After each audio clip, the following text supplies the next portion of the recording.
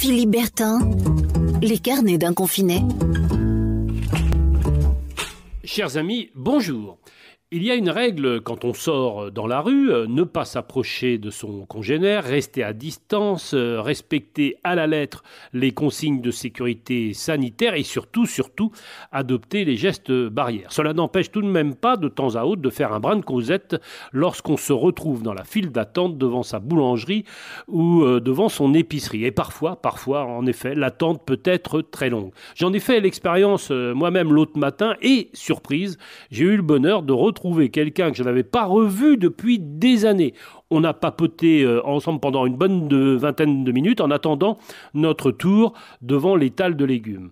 Et si on se donnait rendez-vous dans 10 ans, chantait Bruel, il a suffi d'un signe de confinement pour renouer le contact. C'est tout de même un comble.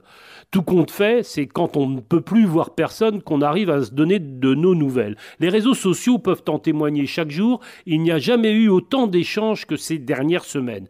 C'est ça peut-être la magie positive du confinement, s'il fallait dégager tout de même un peu de positif dans tout ça. Restez chez soi et gardez le contact. Allez, portez-vous bien, prenez soin de vous et à demain. Philippe Bertin, les carnets d'un confiné. Podcast by Tendance Ouest.